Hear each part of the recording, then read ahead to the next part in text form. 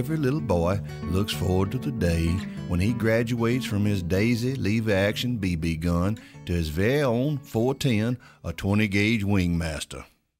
Then he can join his daddy and his friends in the dove field and blow them old dove out of the sky. I was no exception. My daddy had a buddy, Mr. Pud Derryberry, who owned some dove fields, which butted up to some property owned by the Quapaw Indian Nation out there near Lake Tallewato. And I'd go out there with my daddy when I was 8 to 10 years old, and he'd let me take my BB gun where I'd look somewhat official.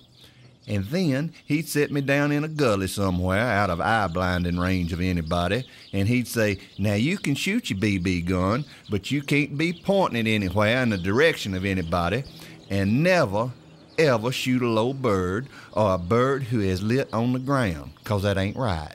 It just ain't sportsmanlike." Then he'd point to where he'd be stationed during the hunt, which for the sake of hunter's safety and perhaps the safety of his own self would be about a quarter-mile away in some plush black oil sunflower field, a millet field, a cornfield, a soybean field. And as you know, all that old stuff is the very cuisine them old dove crave. Of course, there I was, far off from the action, hunkered down in the middle of a grassless patch of red dirt in a gully. Well, my dad, he'd walk into one of these old sunflower fields, and then directly a carload of them dove would come flying by in a drove, and them old boys in the field start firing them guns. Pow, pow, pow, pow, pow. It must have been about 30 of you gunners out there. And it sounded kind of like one of them big World War II Navy battles in the Pacific, like Midway or the Kula Gulf or the Battle of Tassafaronga. That's why I really didn't mind it so bad at first, being so far away from the action, 'cause at least I could shut my eyes and pretend I was at Guadalcanal. Nevertheless, although my daddy knew there wasn't a snow cone's chance on a school bus that I'd hit me a bird with a BB, he figured that through my keen observation of the other shooters, I'd learn what all this dove hunting and all your 12 commandments of gun safety was all about. Well, all this worked out for the first season or so, but after a while, I became weary just sitting in a gully with horse flies and the sweat bees and fire ants a-pestering me and carrying on, and I became anxious to carry a weapon that had some real lethal capability. Then one day, by accident, I come upon that very instrument of death.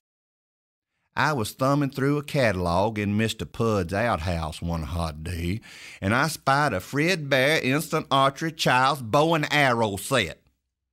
It was the most beautiful thing I'd ever seen.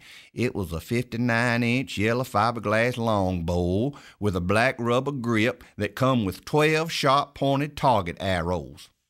Well, I ordered that thing, and it come in the mail, and I begun to practice in my backyard until I could hit a big paper target nailed on a tree from about 10 feet. The bow had about a 20-pound pull on it, which sometimes made it difficult to hold the aim for a slightly built 10-year-old like myself, and I have to admit there were several occasions when an arrow got away from me before I was fully prepared for it, too. I really got blessed out by my next-door neighbor's daddy one time when I almost hit her training bicycle while she was a-riding on it.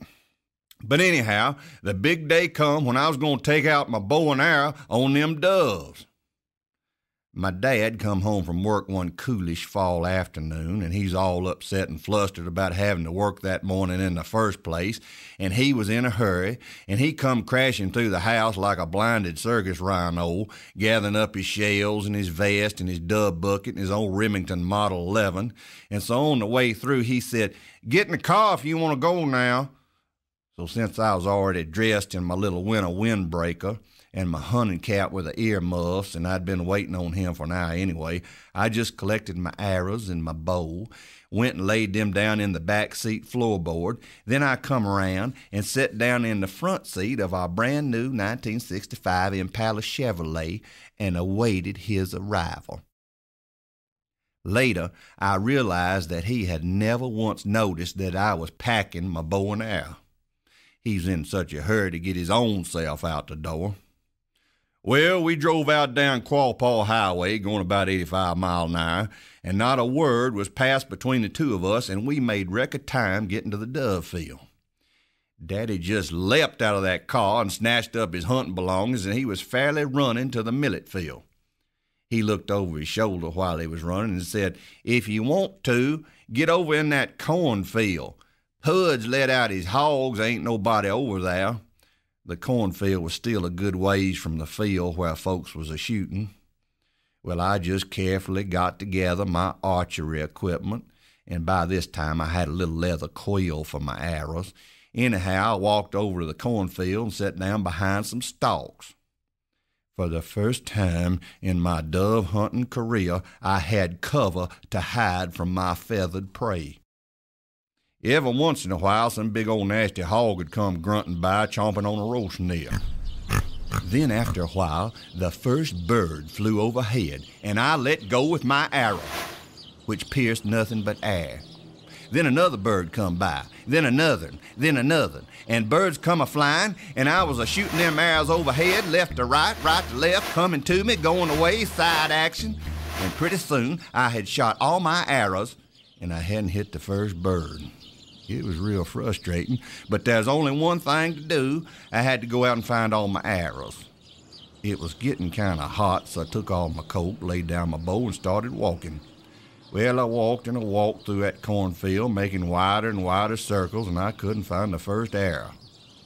Finally, I figured they must have flown farther than I figured, so I carefully sashayed over to the millet field. The first person I come to was old Pud Deadberry himself.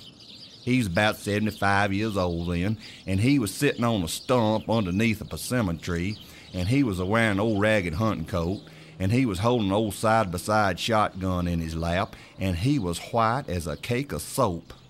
Also, he was shaking like a leaf. Up on the ground, in front of him, in between his shaking boots, stuck deep into the earth, was one of my lost arrows.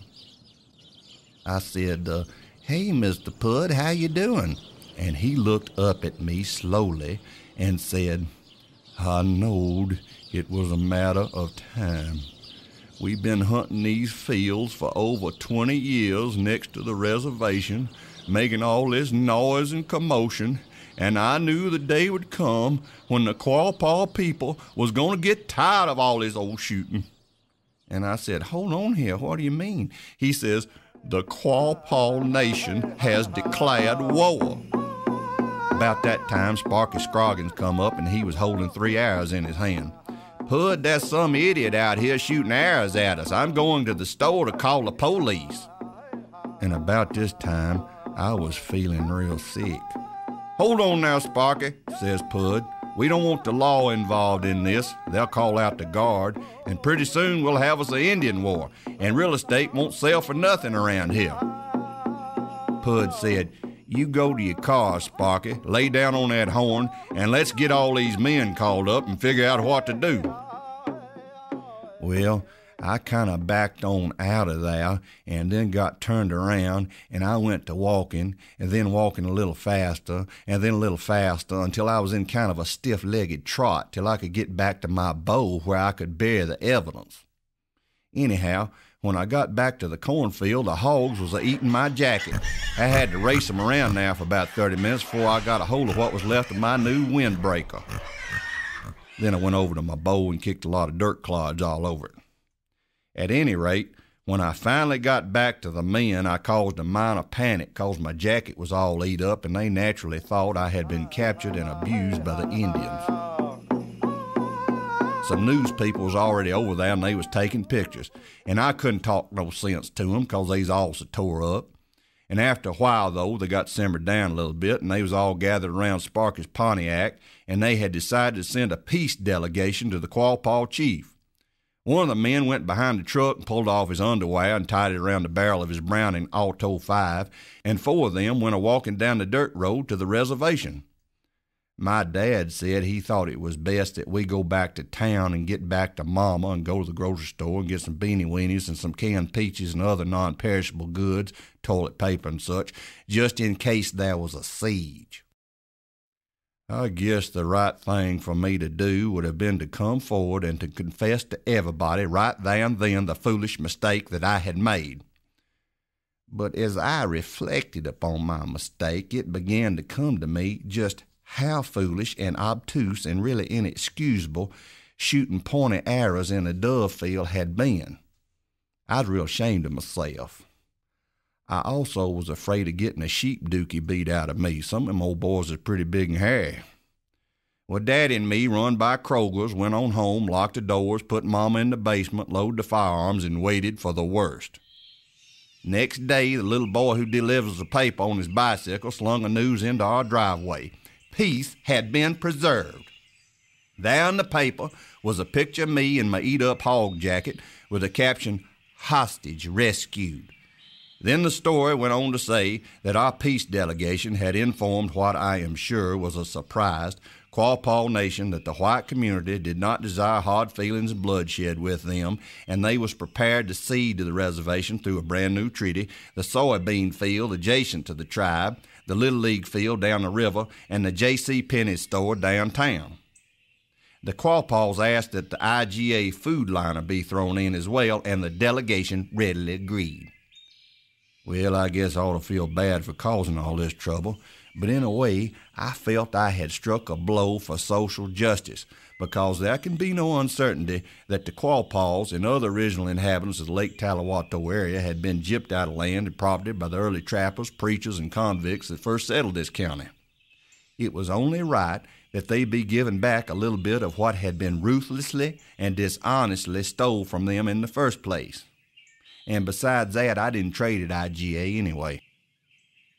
At the moment I read the newspaper article, I didn't feel bad.